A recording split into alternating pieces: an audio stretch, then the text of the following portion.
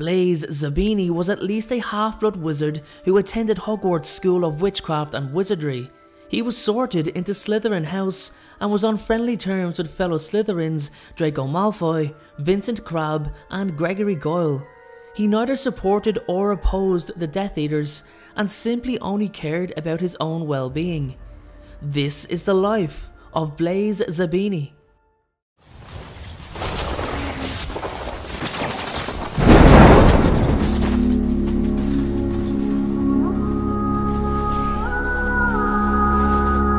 Hello everyone, I'd just like to make two short announcements before this video begins, and the first of which is that this month's Patreon only exclusive video will be uploaded for those of you who donate to my Patreon page, and that video will be up this week. The link to that page is in the description below, so make sure to check it out. The minimum donation is just $1 a month, and you get access to never before seen footage.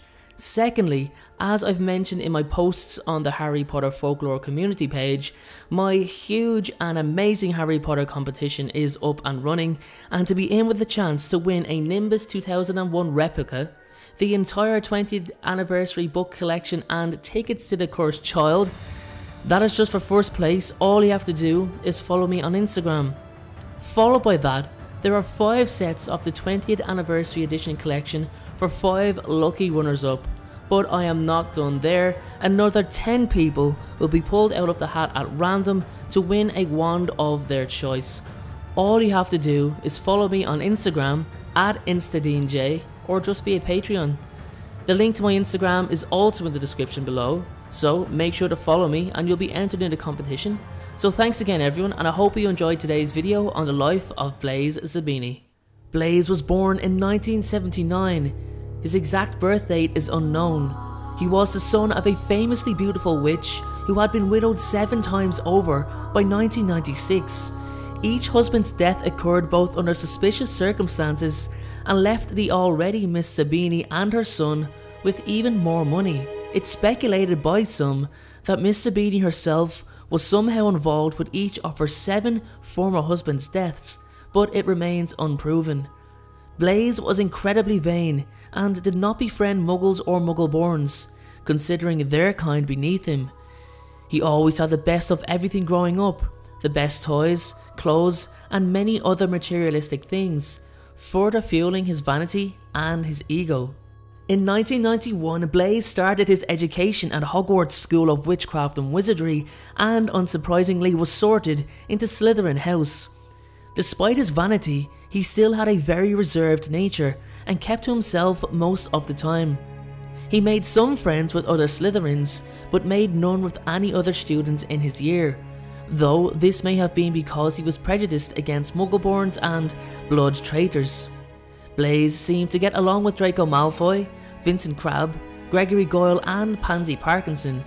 He was able to sit with them on the train journey to Hogwarts, but other than that, he was not mentioned to be hanging around the group that much. Draco himself liked to keep a closed circle, and it may have been the case that over time, he eventually considered Blaise a welcomed addition to his group as the years went on. Although whether Blaise was included himself probably wouldn't have bothered him personally. Blaise's first 5 years at Hogwarts were largely uneventful, although he achieved good marks in the majority of his classes and relatively just kept to himself. He never involved himself in the Slytherin bullies' circle, but didn't exactly distance himself either. This type of behaviour leads me to believe that Blaise had a survivalist type of personality, never choosing a side unless he was certain to be on the right one, and whether or not it truly mattered too. Blaise was a tall, dark-skinned boy with high cheekbones and long, slanting eyes. He was very much obsessive over his appearance, constantly checking himself when the opportunity came. Blaise was one of the students who received an invitation from Professor Horace Slughorn for lunch on the Hogwarts Express journey, which might imply that none of his relatives were Death Eaters, as Slughorn simply wanted nothing to do with them. It was the sole reason why Slughorn chose not to invite Theodore Nott to join the Slug Club. Slughorn was sizing up the student body for potential new members of his famous club, which he started when he last taught at Hogwarts. During the meeting, Blaise seemed quiet as usual and did not join in the discussions. However, he did give a little cough of amused skepticism when Slughorn told the group that he thought Harry Potter had powers beyond the ordinary.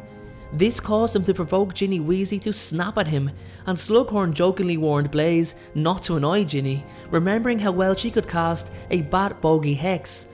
When questioned on his family, Blaise talked about his mother and the line of husbands she had who had all left her large amounts of galleons in their wills after their suspicious deaths. After the lunch meeting ended, Blaise retired to his compartment on the Hogwarts Express, in which Draco Malfoy, Vincent Crabbe, Gregory, Goyle and Pansy Parkinson were also sitting. Harry Potter followed Blaise back to his compartment under his invisibility cloak in an attempt to hear Draco's conversation and give him some perspective as to what Draco had been planning over the summer. Once they arrived at Hogwarts, Blaise apparently passed the litmus test that Slughorn had said, as he continued to receive invitations to Slughorn's parties after the school year began.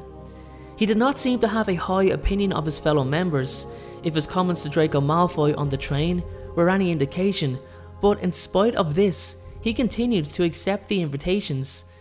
He also did not appear to have a high opinion of Draco either, as despite the latter's prominence amongst the Slytherins, Blaise did not appreciate how cowardly Draco went about his business, hiding behind his father on numerous occasions and a lack of a backbone during any confrontation without Crabbe and Goyle by his side. Blaise attended his 7th year at Hogwarts. It can be assumed that his time under the Carrows regime was not as trying as others, as he was a Slytherin and possibly a pureblood, if not half-blood at the very least. When evacuation started moments before the Battle of Hogwarts on May 2nd, 1998, Blaise presumably left with the other Slytherins through the passageway to the Hogshead Inn from the Room of Requirement. Blaise Zabini seemed to be a highly arrogant person who looked down on nearly everyone and everything. He rarely expressed his disdainful opinions in a confrontational manner. He reacted with scornful amusement when Professor Slughorn praised Harry Potter's power. Ginny Weasley insulted Blaise's vanity and he reacted with strong contempt. He also insulted most of his fellow Slug Club members and the parties themselves, though he continued to attend the meetings. Blaise was highly prejudiced against Muggles, Muggleborns and those who were accepting of them. This was all made clear when Pansy Parkinson accused him of finding Ginny Weasley attractive. Blaise, in response, said he would never touch a filthy blood traitor like her. However, he did also not seem to hold a high opinion of followers of Voldemort. He taunted Draco Malfoy on his father being outed as a Death Eater. It seemed he was so arrogant that he was more or less indifferent and dismissive of everyone, regardless of their status. An interesting fact about Blaise's character was the name in general being gender neutral. Blaise's gender and nature were hotly debated in fan forums for many years, and both male and female versions of the character were heavily featured in fan fiction. This was mostly due to the indeterminate nature of Blaise's character in canon and lack of further explanation on J.K. Rowling's part, until it was revealed in Harry Potter and the Half-Blood Prince that he was actually male. However, the Dutch edition of Harry Potter and the Philosopher's Stone actually turned Blaise into a female character by translating his name into Bella when he appears at the sorting ceremony. When the Dutch translation of Harry Potter and the Half-Blood Prince was released, the character was renamed to the masculine Benno, correcting this mistake. And with that being said, I'd like to know everyone from you in the comment section below how many of you believed whether Blaise was a boy or a girl up until the release of Harry Potter and the Half-Blood Prince. I think it'd be an interesting discussion, so let me know in the comment section below. And that is all for today's video, everyone. Thank you so much for watching. Please consider subscribing to the channel if it is your first time watching. And if you're a fan of the channel and feel like you'd like to contribute, my restructured Patreon account is up and running, and in exchange for your contribution of a minimum of $1 a month, there are many rewards you can receive, like suggesting one of my upcoming videos, exclusive Patreon only videos for you to watch, and even one-to-one Skype calls where we can hang out and talk everything Harry Potter or anything in general. So please make sure to check out some of my other videos on the left hand side of the screen. My second channel, Game of Thrones Lore, is on the right hand side of the screen. And if you want to check out some merch, I've got a merch store on the bottom right, or you can click the link in the description below. Thanks again everyone, and I hope you all have a great day.